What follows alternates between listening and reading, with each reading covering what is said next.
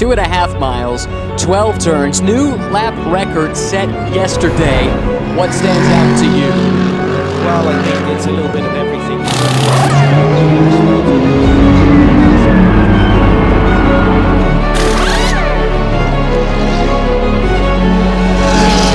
They're strapped in.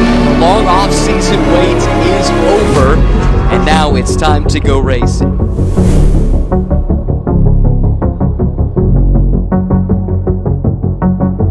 So many stories as we look down at the grid, and we've got 90 minutes to tell them to you, at least here for race number 1. Race 2 coming up tomorrow, but we look here at the acceleration. They get into the acceleration zone. There's the green flag.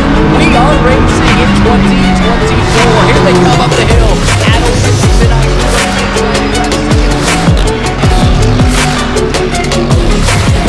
Orchestrated battle at the tire change.